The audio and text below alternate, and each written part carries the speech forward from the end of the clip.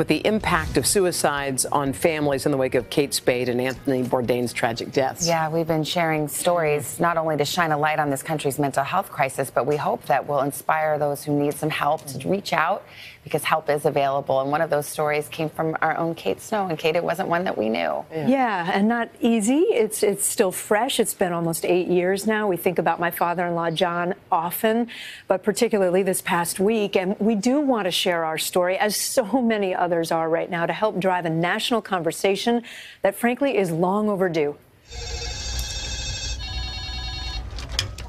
Suicide Prevention Center crisis line. In places like the Didi Hirsch Center in Los Angeles, the phones have not stopped ringing.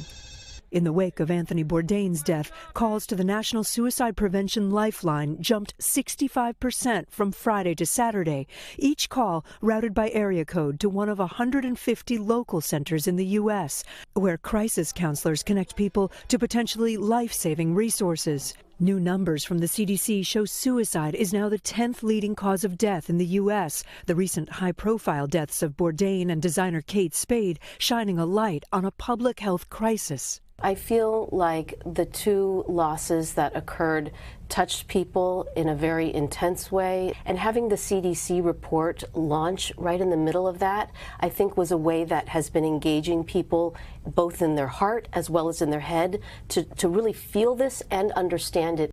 Talking about it isn't easy. I lost my father-in-law to suicide. We miss him every day. There's a hole in our hearts. After I choked up on Today, so many people reached out with thanks, with compassion, even some who've considered suicide, saying our conversation made them think. Hi, everybody. John Bro, my father-in-law, was a wonderful person, a kind-hearted guidance counselor outside Chicago who loved the bears, helping people, and his grandkids. He'd fix just about anything. But his joyful exterior masked years of struggle. He'd experienced depression when he went through big transitions in life, and after retiring in his 60s, something was clearly off.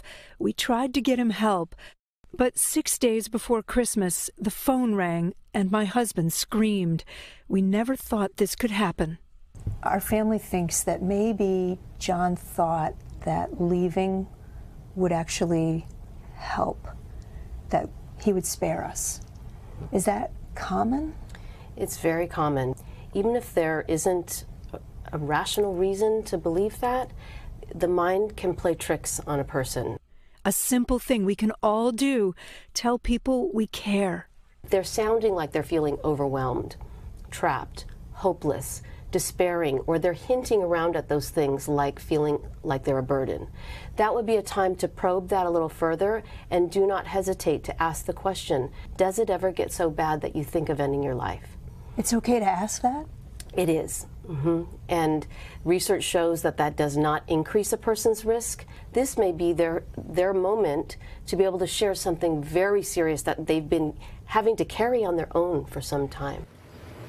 Kate, thank you again for sharing your story. I know it's not easy, but I think we're all hoping that people are watching, that maybe this is a way for them to connect. And if you have a friend or someone you're worried about, like, how do you even start that conversation? Right, and there's no shame in talking about all of this, right? So the conversation, it's interesting, Hoda, you were reacting like, really? You can ask that? Someone that You question. can if you're in a private, comfortable space. I mean, don't do it, in the hallway at work, and set it up by saying, I care about you, I want to support you, and I'm not going to judge you. That's the advice from the experts.